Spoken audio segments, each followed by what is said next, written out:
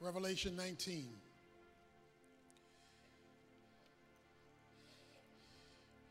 Beginning with verse 11. And I saw heaven opened, and behold, a white horse. And he who sat on it is called Faithful and True. And in righteousness he judges and wages war. His eyes are a flame of fire, and on his head are many diadems. And he has a name written on him which no one knows except himself. He is clothed with a robe dipped in blood, and his name is called the Word of God.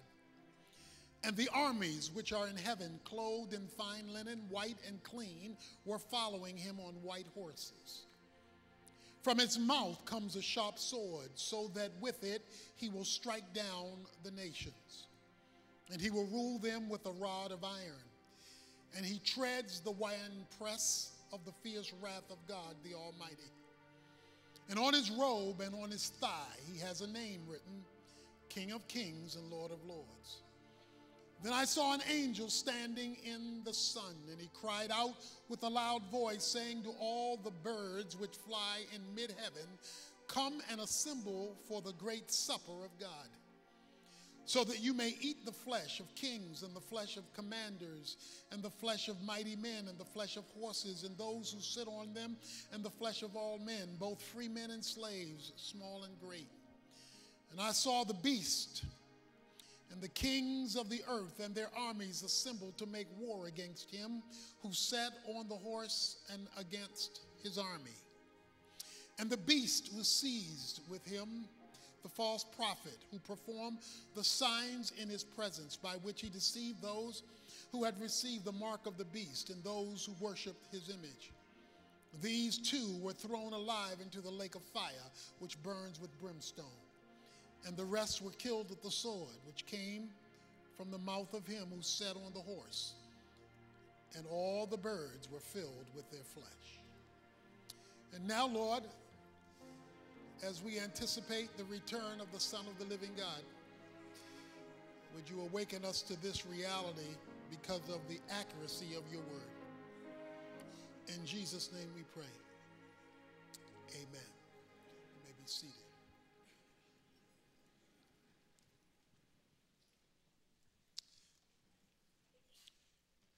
Any of you who have watched the movie The Terminator with Arnold Schwarzenegger knows that one of the iconic phrases that has come out of that series of films is the phrase, I'll be back. That despite the chaos and the turmoil that he faced, in spite of the fact of him being melted, he promised a return, that he would come back. When Jesus Christ died and rose from the dead, he stood on the mountain of Olives just outside of Jerusalem, and he told his disciples, I'm coming back. He said, I'm coming back to the same place from which you've seen me ascend. Jesus prophesied his second coming. As we continue in our series on prophecy today, I want to, as best as I can, recognize the limitation of time that I have to summarize for you the greatest and most epic event that will occur in human history. And that event is designated the second coming of Jesus Christ. It will be the most spectacular, the most dynamic. It will be the most jaw-dropping thing that has ever occurred in history that was real. Sony Pictures can't compete with it. Sci-fi will be embarrassed by it, because this will be real. Jesus made it clear that if I rise from the dead,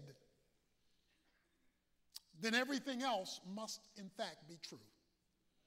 Of course, if Jesus has not risen from the dead, we shouldn't even be here today. But if the resurrection is true, then everything else he has prophesied is equally true. The second coming of Jesus Christ will come at the conclusion of an event. To understand and appreciate the second coming of Christ, you have to understand the event that leads up to it. You've all heard about it. You've seen movies about this event. This event is not unknown. It is recognized. It's used in common everyday lingo. It's called the Battle of Armageddon. The Battle of Armageddon will be the World War III, to put it in language we can relate to, that will lead to the second coming of Christ. And so to introduce the second coming, I need to talk about World War III that was prophesied in the scripture. The Battle of Armageddon is not one battle. It is a series of battles, or a campaign, if you will, that will culminate in the second coming of Christ.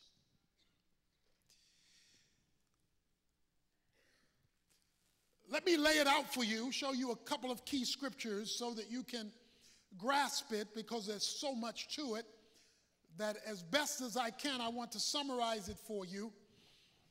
The tribulation is the 7-year period of time after the rapture of the church where God will reestablish his program with Israel.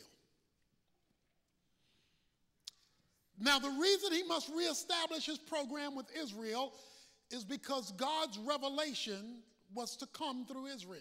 His written and living revelation was to come through his sovereign choice of the nation Israel. Because of Israel's rejection of Messiah, God has placed them aside for the time being to work with the church.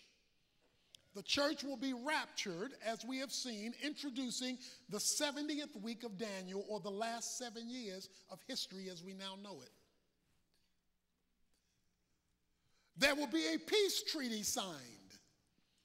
We've already seen this, by the Antichrist, and he will seem like the answer to the Middle East conflict. He will establish a peace treaty. This Antichrist will arise out of Europe, the 10 toes of Daniel, overseeing the now already built European confederation of nations that now exist in Europe, where the Bible prophesied that there would be a common currency. It's now in place, the euro. And so the Antichrist will arise, and he will be this peacemaker in the first half of the tribulation.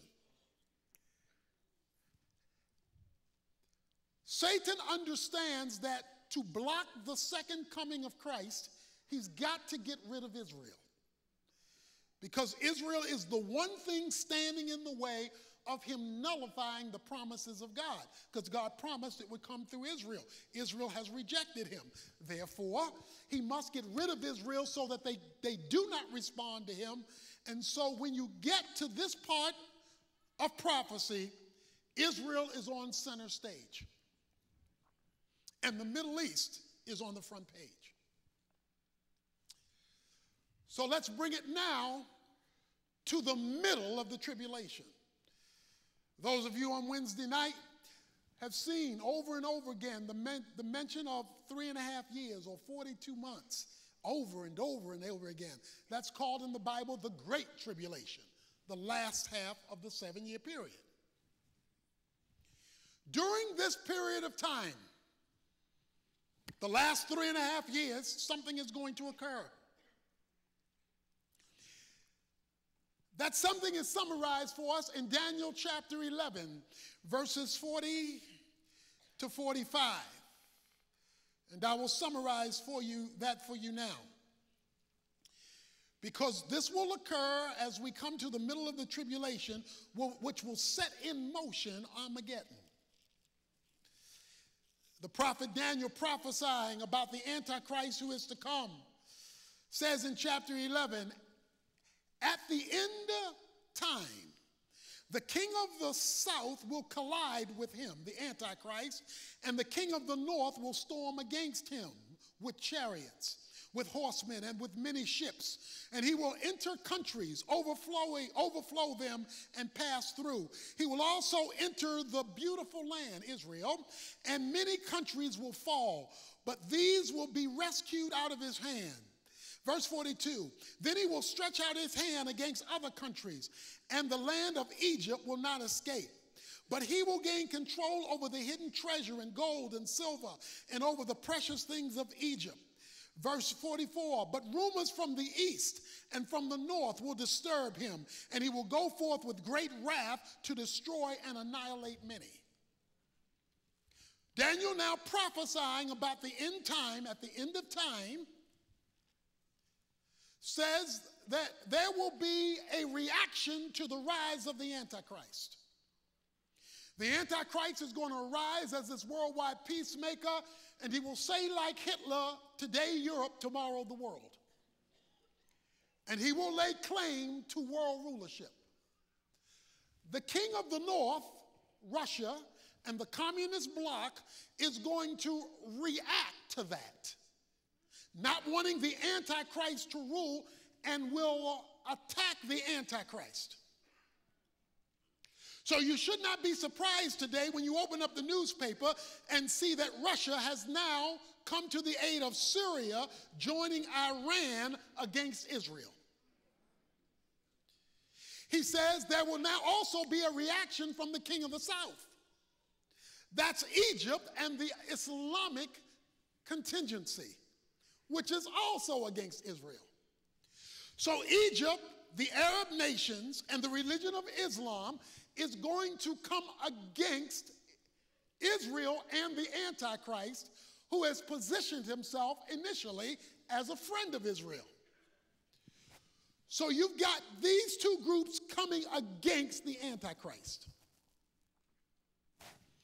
The Antichrist is going to defeat them,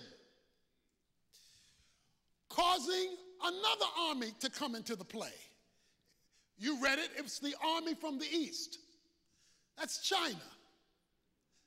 That's the Eastern Bloc, which, seeing the power of the Antichrist and not wanting to be overruled, will move, the book of Revelation says, with an army of 200 million strong to come up against the Antichrist, who has set himself up to rule the whole world. So you got all of this stuff happening, and it's all happening in one location, the Middle East. Look at Revelation chapter 16. Here's what we read, verse 13. And I saw out of the mouth of the dragon, and out of the mouth of the beast, and out of the mouth of the false prophet, that is the unholy trinity, 3 unclean spirits like frogs. And they were spirits of demons performing signs which go out to the kings of the whole world to gather them together for the war of the great day of God, the Almighty. Behold, I am coming like a thief. Blessed is the one who stays awake and keeps his clothes, so that he will not walk about naked, and men will not see his shame. And they gather them together to the place which in Hebrew is called Har-Megiddon, or the valley or the mountain of Armageddon. Armageddon is a huge plain. Napoleon Bonaparte, when he saw the valley of Megiddo, he said, this is the most natural battlefield in the world. It is huge. And it will be the staging area or central control for this battle, where these armies are coming initially against the Antichrist. So that is a summary of what will set in motion this battle of Armageddon. Now, when all of this is taking place, God is not silent. Zechariah chapter 14 puts it this way. in describing the same battle through another prophet, and that's some of the challenge of this because it's scattered throughout the Bible, but verse 2 says, "For I will gather all the nations against Jerusalem to battle. And the city will be captured, the houses plundered, the women ravaged, and half of the city exiled, but the rest of the people will not be cut off from the city. The Lord will go forth and fight against those nations, and when he fights on the day of battle." So let me explain this, Lucy. All these nations are coming together in the Middle East because Satan has got to get rid of Israel. That's his last hope for victory against God. But Zechariah says God is bringing the nations together. But Revelation 16 says that the unholy Trinity is bringing the nations together. So who's bringing the nations together? Both. Satan is doing it for his purposes, and God is doing it for his purposes. So you have to understand something about God, and that is God can use the devil to accomplish his purposes. Okay?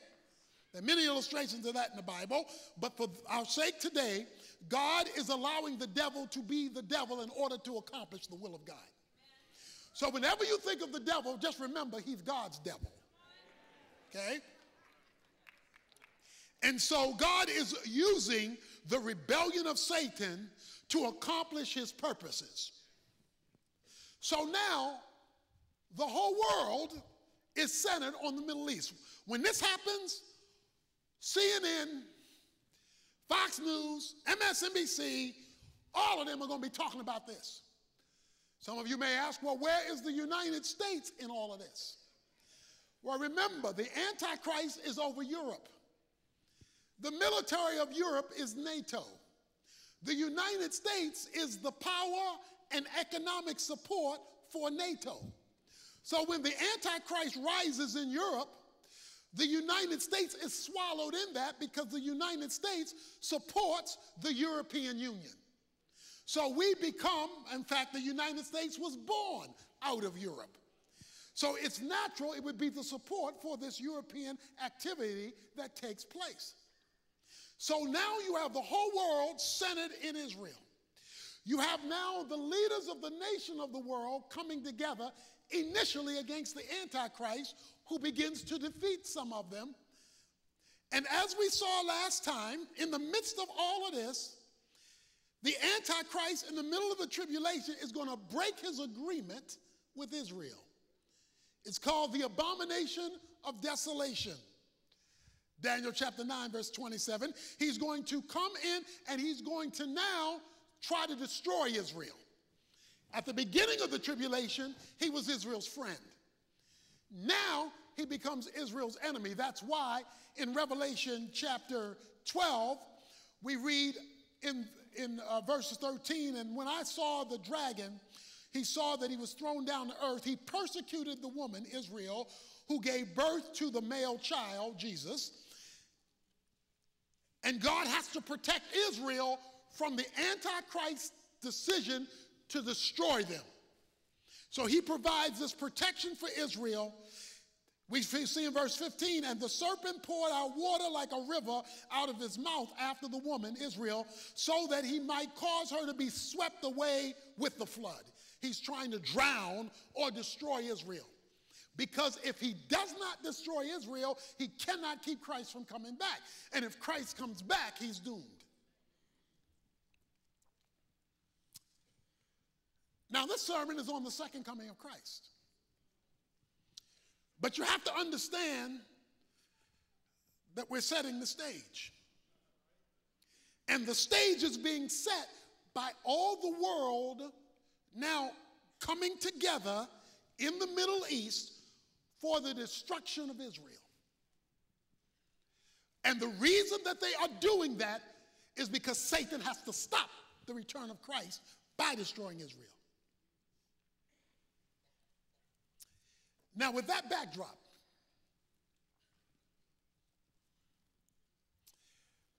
You ever been in a play? You're in a play and the screen is closed. And you're talking because the play is not ready to start yet. And then the lights begin to dim. It begins to get a little darker and a little darker and a little darker. You know what that means? It means it's showtime. Turn to Matthew chapter 24. Let me show you showtime. Not at the Apollo, but on planet Earth.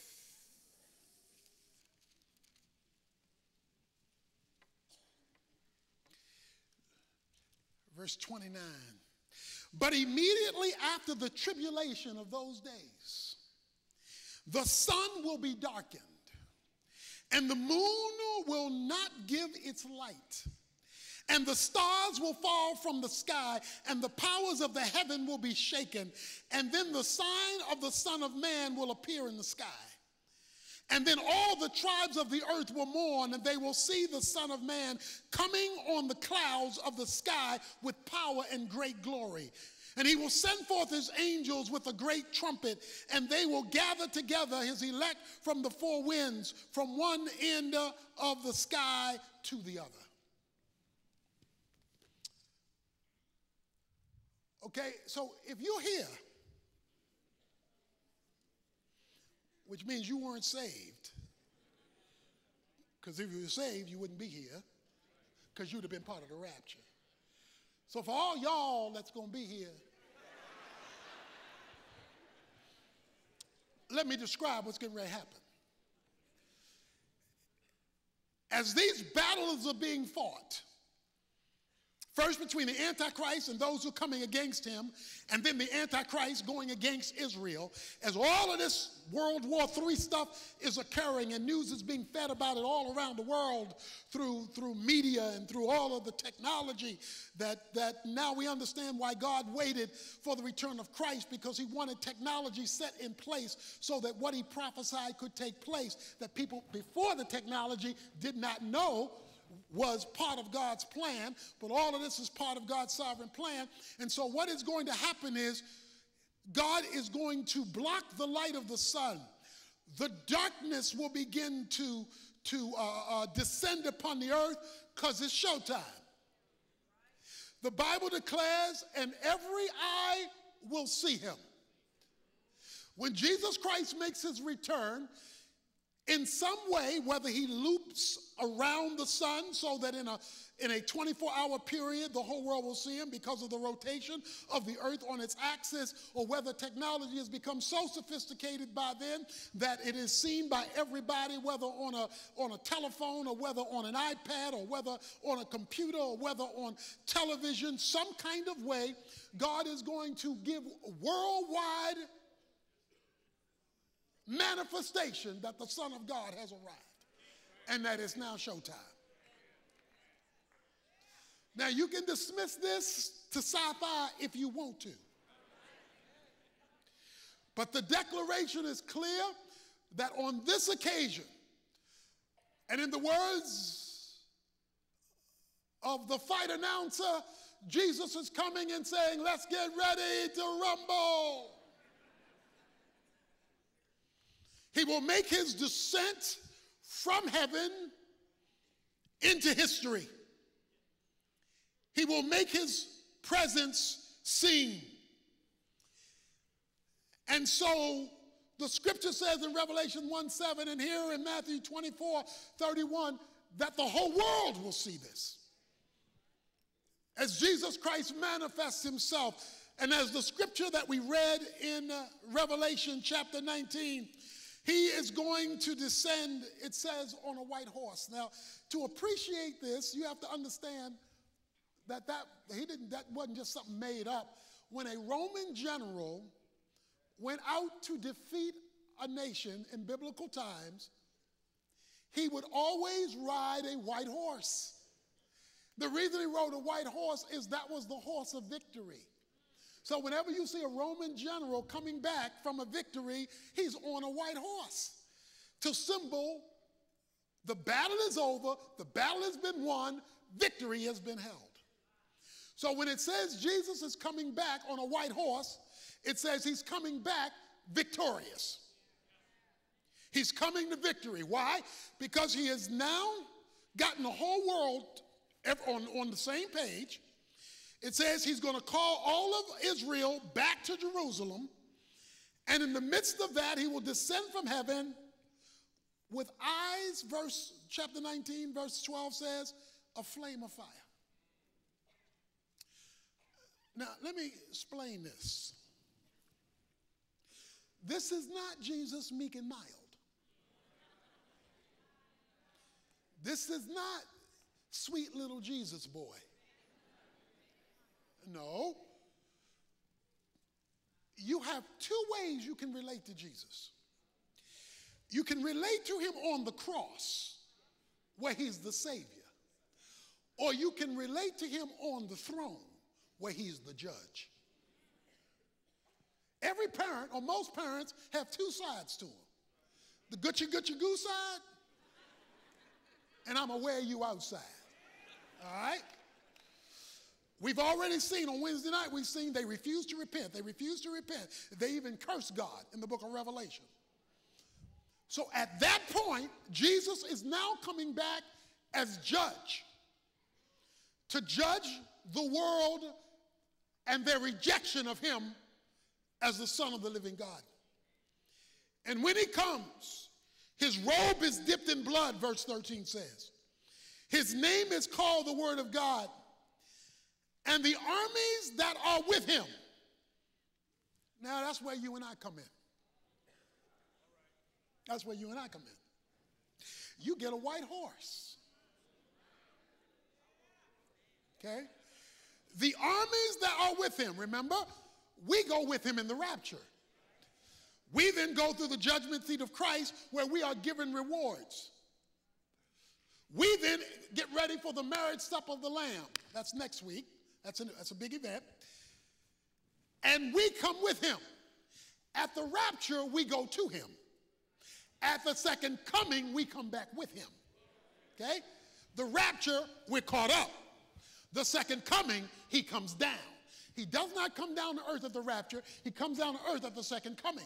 At the second coming, the armies that are with him, those who are dressed in with the linen of our redemption, come with him, verse 14 says, on white horses. And in his mouth is a sharp sword that he might strike down the nations. So here's what's going to happen. The world has converged on the Antichrist. The Antichrist has had victory over many of those nations. The East comes because of what they've seen him do with the king of the North and the king of the South. In the middle of all this Armageddon confusion, Jesus Christ leaves heaven with the saints. He comes down and he makes his presence seen by the whole world. And according to Zechariah chapter 14, verses 3 and 4, he lands on the Mount Olive, which is where he left. Which is what the Bible says. He's coming back to the same place he left. It says when his feet hit the ground, the earth will split. It says there will be an earthquake when Jesus' feet hit the ground that will go all the way down to the Dead Sea. When his feet hit the ground on the Mount of Olives, Zechariah 14 says, he will speak with his mouth. One of the things he will say, you remember Alfred Hitchcock, The Birds? It says he will summon all the birds to come and get ready for supper because it's mealtime. And through a spoken word out of his mouth, the Bible says he will speak the word and he will slay the nations. So this is not going to be a long battle. This part is real short. Those other things will last a number of years in the second half of the tribulation. But on this one, Jesus Christ will speak the word and he will summon. In the most dramatic act of warfare in human history, he will bring about the slaughter of those who reject him.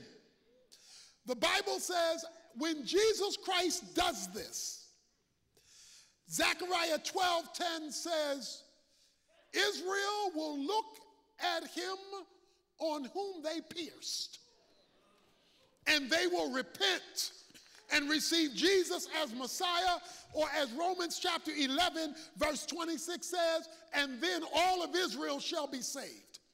They will receive Jesus Christ as their Messiah.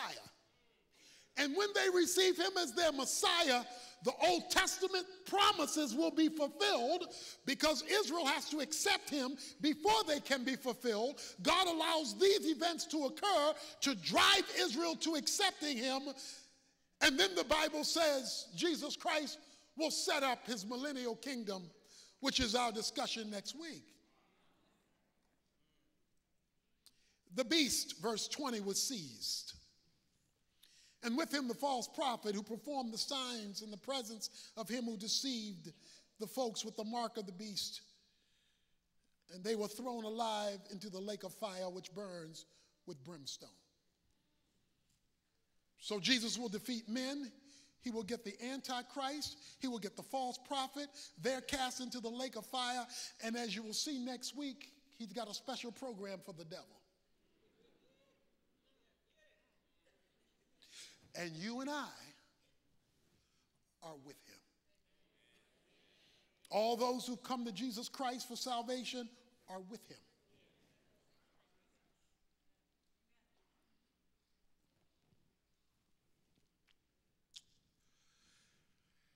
So what do we do with all of this? What do we do with all this? There's so much.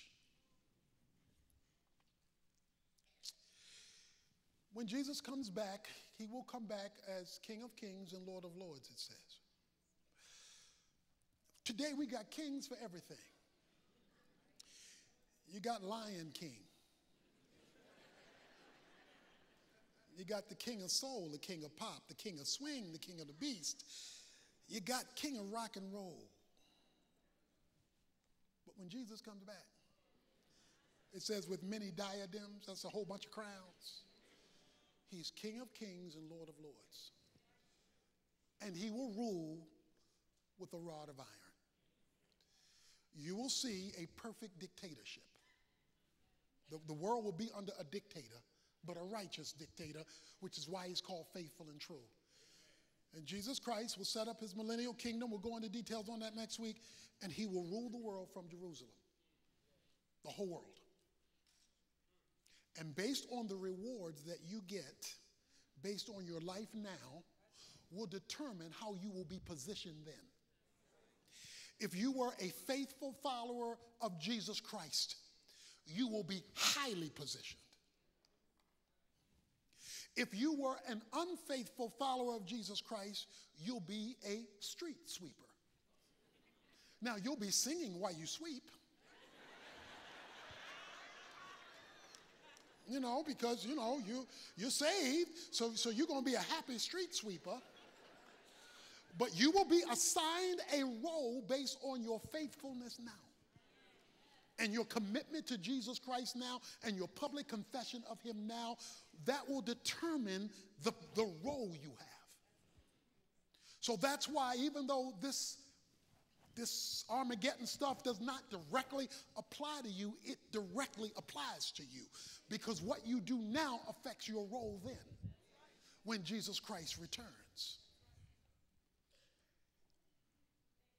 It also, as I mentioned a moment ago,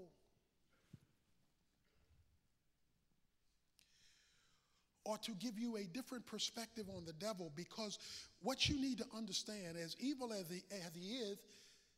he is limited now.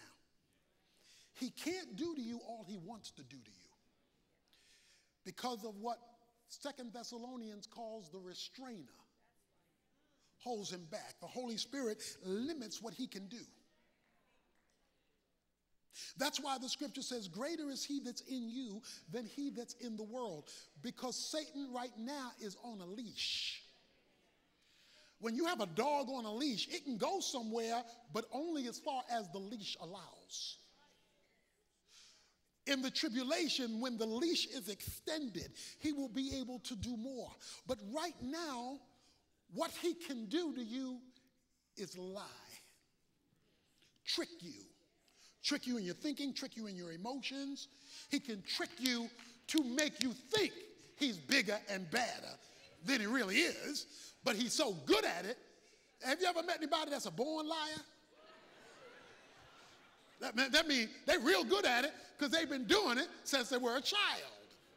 He's a born liar, and because he's the father of lies, the scripture says, he can make you believe you don't have victory, you can't have victory, you won't have victory, you are defeated, you know.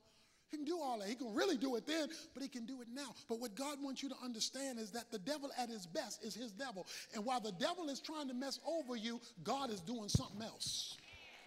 He's constructing something else.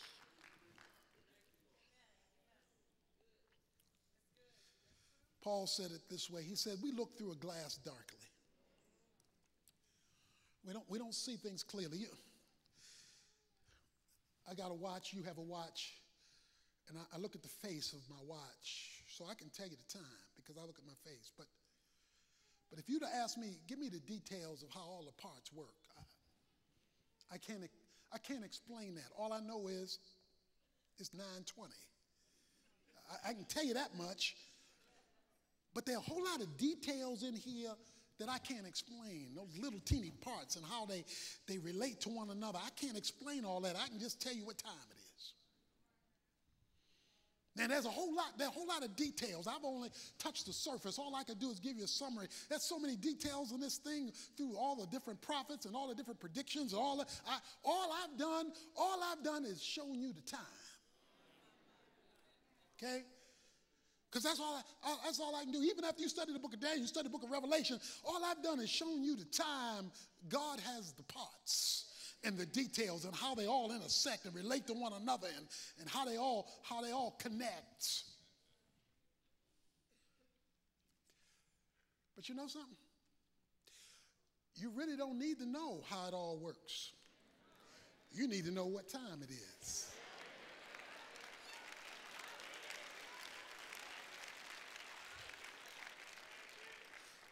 So what I'm trying to tell you is what time it is. Yeah, all the details and all of in this country and Syria and Lebanon and Persia and all that, all of those are discussed. They're discussed in Ezekiel chapter 38, Ezekiel chapter 29, 38 and 39, Gog and Magog, and it talks about Iran and that. You see, all that's in there. And I get a headache. I get depressed sitting down to prepare this stuff for y'all. I'm sitting in my study looking at all this stuff and reading all this stuff, and I'm saying, let me call Pastor Gibson and tell him preach, because it's just too much stuff.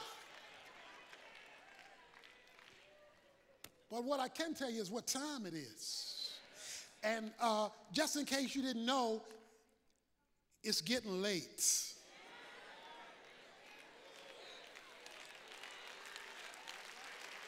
That much I can tell you.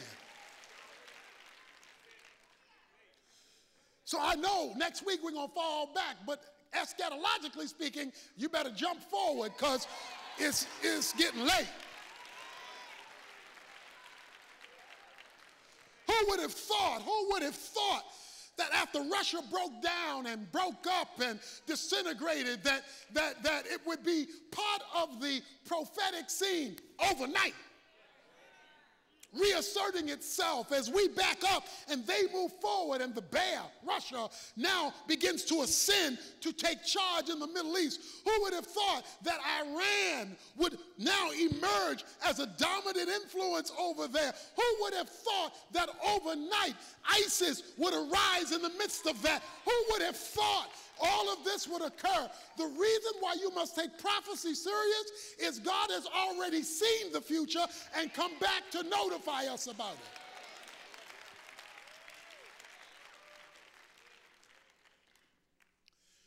And it says Israel will look on him on whom they pierced. They said, crucify him, crucify him.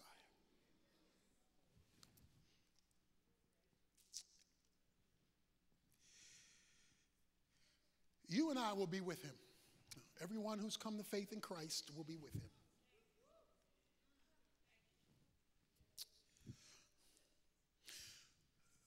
You will never mistake him.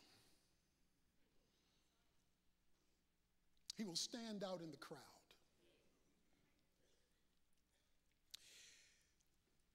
Because Jesus Christ will be the only scarred person. You will have a perfectly new, glorified body. You will be the same race that you are. You will be the same gender that you are. You will simply be perfect humanity.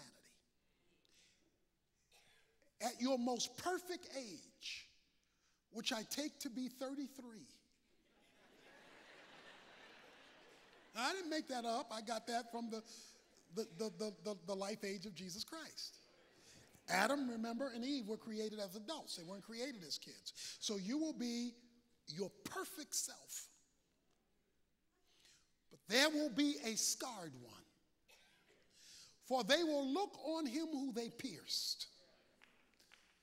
When Jesus arose from the dead, Thomas said, unless I see the nail prints in his hand and the scar in his side, I will not believe.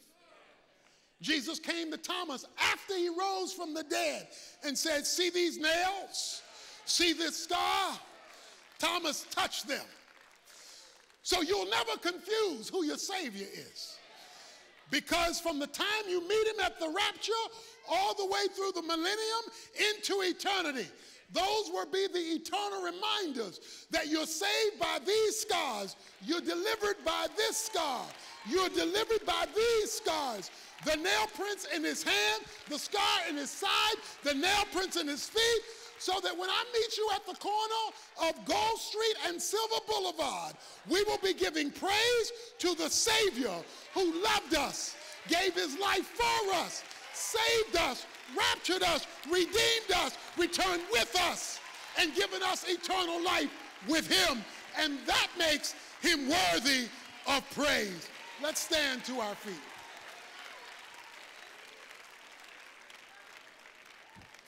With your head bowed and your eyes closed, no one moving, we're going to close in a moment. But if you need to come to the Savior,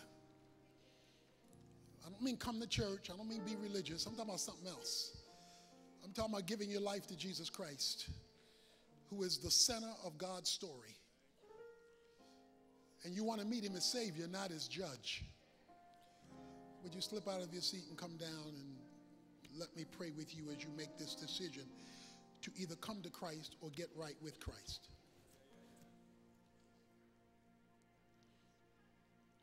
Anybody need to make that decision?